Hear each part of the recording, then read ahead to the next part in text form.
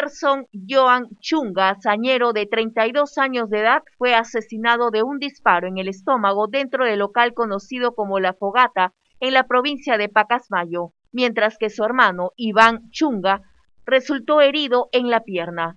Se supo que la víctima habría sostenido una gresca con un sujeto que, sin mediar palabra, le disparó. Han estado tomando, ¿no? Quizás son por el día de ayer y uno de los jóvenes ha tenido un arma y ha empezado a disparar, según dicen los familiares y los vecinos allá, como loco disparando, y el sobrino le iba un poco a reclamar, creo que le ha propinado un golpe y ha reaccionado de la otra forma y le ha metido un balazo en el estómago, ¿no? Sus tíos, quienes esperaban en la morgue de Trujillo, contaron que Jherson trabajaba como transportista de carga pesada y se reunió con su hermano y amigos, previo al cumpleaños de su padre.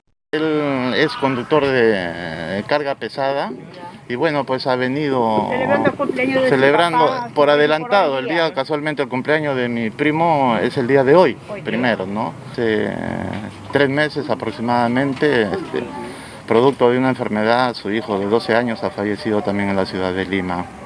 El fallecido era el menor de 3 hermanos y deja en la orfandad a una niña de 6 meses de edad. Sus familiares piden justicia. El señor lo han cogido al señor del bar, porque el señor del bar dice que lo conoce a la persona. Ah, para que lo identifiquen. Claro, para que vean quién ha sido. La captura del asesino sería cuestión de horas, pues tras la manifestación de los testigos ya habría sido identificado por la policía.